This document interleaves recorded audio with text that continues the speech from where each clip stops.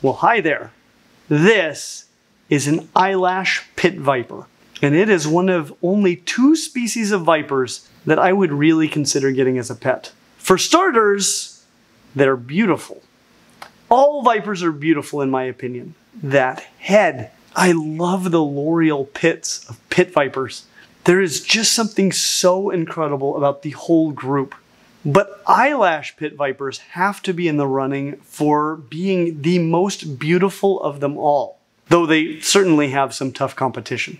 I usually think of them as being yellow, and many of them are, but they also come in a host of other colors, including green, red, brown, and pink. You heard me right, pink vipers, and also combinations of those colors. So they're the Skittles of vipers, with beautiful scales above their eyes, which have the appearance of eyelashes. Hence the name.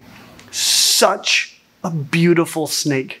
But like I said, there are other vipers that rival them for beauty. That alone is not why I have considered them.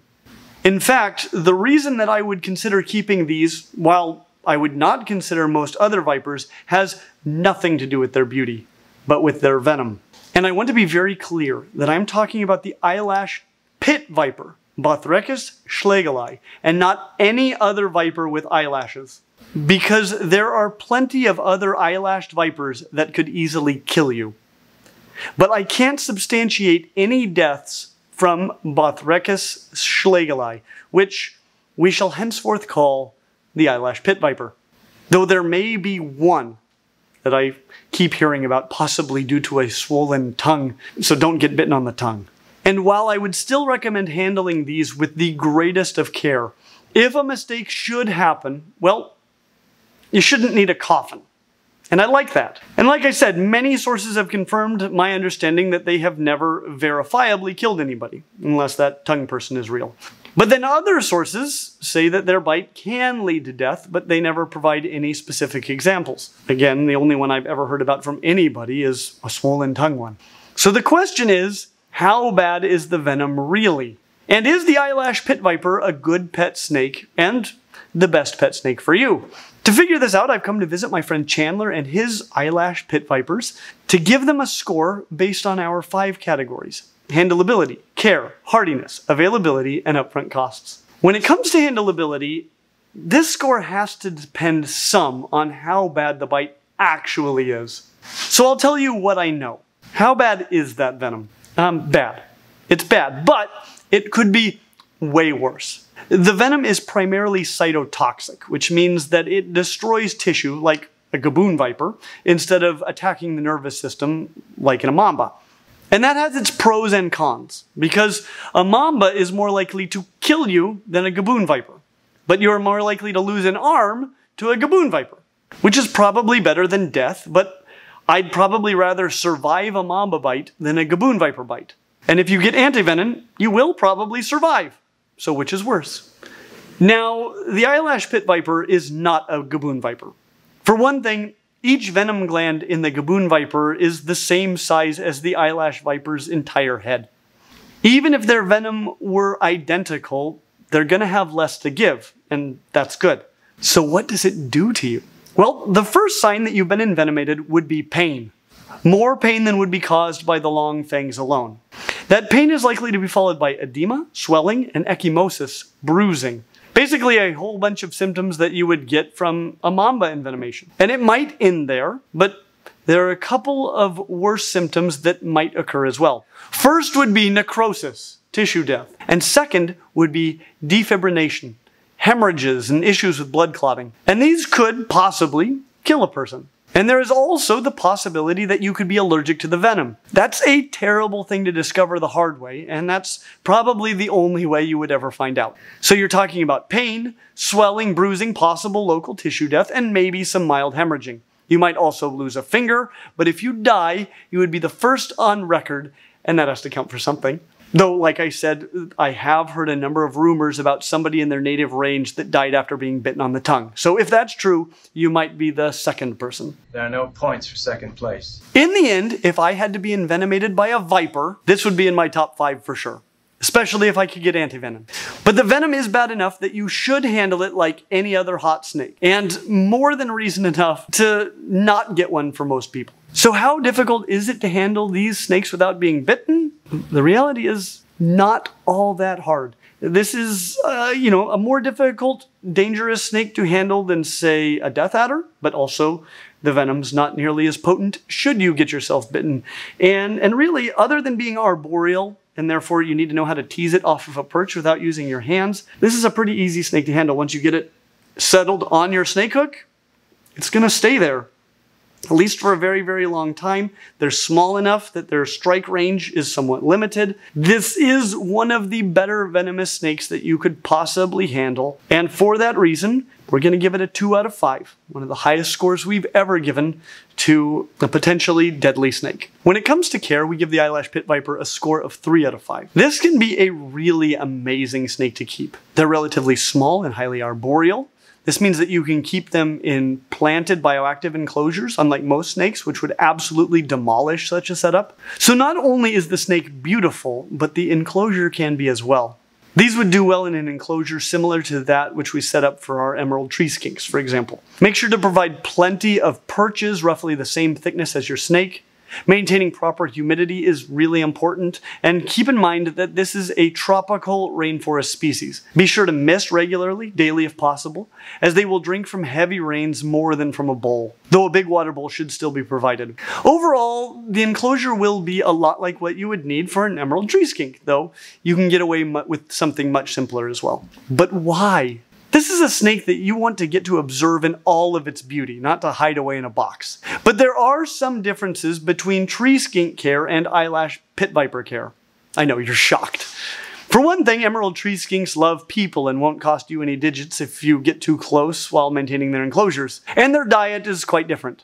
In the wild, eyelash pit vipers eat a lot of lizards and frogs. In captivity, they do well on rodents, but rodents are higher in fat, so it's easy to overfeed one. So keep an eye on their weight. Vipers are often thick and stocky, but these are naturally lean tree snakes. Just keep them that way. When it comes to hardiness, there are 2 keys. First, water. Keep it humid but well ventilated with regular mistings and constant access to water. Second, food. It may be difficult to get babies feeding, but once they're feeding, don't overfeed them. If you do these things, they should do really well. And so we're going to give them a 4 out of 5, assuming that they are captive bred for hardiness. When it comes to availability, we give the Eyelash Pit Viper a score of 2 out of 5. If you want one, you will be able to find one for sale, unless you live in Australia or somewhere else where they are illegal to keep or sell. And that will matter. Most places in the United States will require permitting if they allow you to keep one at all. But they are for sale. People breed them. Also, imports show up from time to time, so be sure to avoid those unless you're an experienced breeder looking to diversify your bloodlines. If that's you, this video is not for you anyway, but thanks for watching. You're not going to see them at most pet stores, though it could happen. Most expos aren't going to have them, but some will. Online and straight from a breeder will be your best bet, but check your local laws because keeping venomous snakes will be regulated at the national, state, county, city, and even HOA level. You might need to jump through a lot of hoops to do this legally. But this is not a snake that you want to squirrel away under your bed. It should be on full display for all the world to see. So either jump or get an Amazon tree boa instead. In fact, that's probably just good advice anyway. And here in a minute, I'm going to have Chandler from Chandler's Wildlife, which is an awesome channel and who is an awesome warrior for conservation. I'm going to have him talk to you a little bit about the permitting process, at least in the state of Florida, and why it is so beneficial to do, even if the law doesn't require it. That'll give you a little bit of an idea what you might be in for if you decide that this is the right snake for you. When it comes to upfront costs, we give the Eyelash Pit Viper a score of 3 out of 5. This is not one of the cheaper vipers that you could get. Rattlesnakes, copperheads, gaboon vipers, and a whole host of other snakes are way cheaper to buy. Which makes sense, because if your female gaboon viper has 40 babies, which is not even a huge litter for them, then you have 40 beautiful but terrifying little fanged sausages to home. But most reptile keepers aren't really looking for a pet that can easily cost you an arm and a leg. So they can't charge an arm and a leg for them.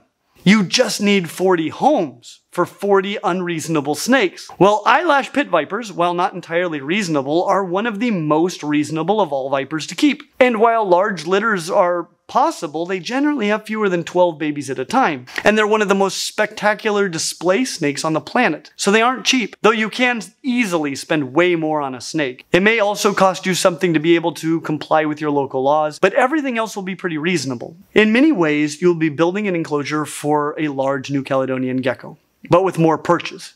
And while that isn't super cheap, it isn't super expensive either. And that is why overall we give the eyelash pit viper a score of 2.8 out of 5. While the snake is not right for most keepers, for a viper, it is one of the most reasonable. And when you factor in beauty, it really might be the best pet viper. So if you're looking for one of the most beautiful snakes in the world, and it has to be a viper, and you'd be willing to lose a finger but not your life to have it, then the eyelash pit viper is probably the best pet snake for you. I will probably have one in Clint's reptile room someday, but not yet. And remember, you're going to need to jump through the hoops. So here's Chandler to talk to us about that. All right, Chandler, so suppose I decided that I wanted to get an eyelash viper, and I lived here in the state of Florida. What would I need to do next? You would need to go to somebody with a license like myself or a zoo, and you would need to start working with a mentor and start cleaning cages, or not even cleaning cages. At first, you're probably just going to start by watching somebody else clean cages, and you just sweep the room where the snakes are kept. Because at the end of the day, if you really want to work with these animals, you're going to do whatever you can to get that experience and prove to the facility that you're serious. Because if you're not serious, nobody's ever going to sign you off to own venomous reptiles. These animals are biological weapons. It is dangerous to let just anyone own them. And how many people would need to sign off, and how many hours are we talking? Just for one family here in the state of Florida, you need no less than 1,000 hours working with each family. So, for example, look around my room. I have multiple families in here. I have gone over 1,000 hours for heloderms, which are the beady lizards and Gila monsters. I have over 1,000 hours for Viperidae, the vipers, Elapidae, all the front fixed fanged lapids like king cobras and mambas and other cobra species. So there's a lot of experience to be acquired, and this cannot be obtained in a year. People who have a regular work schedule and whatnot, it conflicts with their hours, so it would usually take anywhere from 3 to 5 years to properly acquire these hours and properly learn to handle and take care of these animals, which I think is perfectly fine. That's how it should be done, not just winging it, hot dogging it, and getting lucky. It's interesting because a lot of people that you'll talk to will resent the fact that they have to do that, and they view it as like just arbitrary hoops that you have to jump through. But you definitely have a very different perspective on it. And why do you think it's so valuable to go through those steps? Because if you make a big mistake, like not having the proper enclosure, and this thing gets out, it's going to make the news. It's going to be a big drama. Everyone around you is going to hate these snakes even more. And you just did a disservice to the species and the hobby that represents these animals, or the community that works around these animals.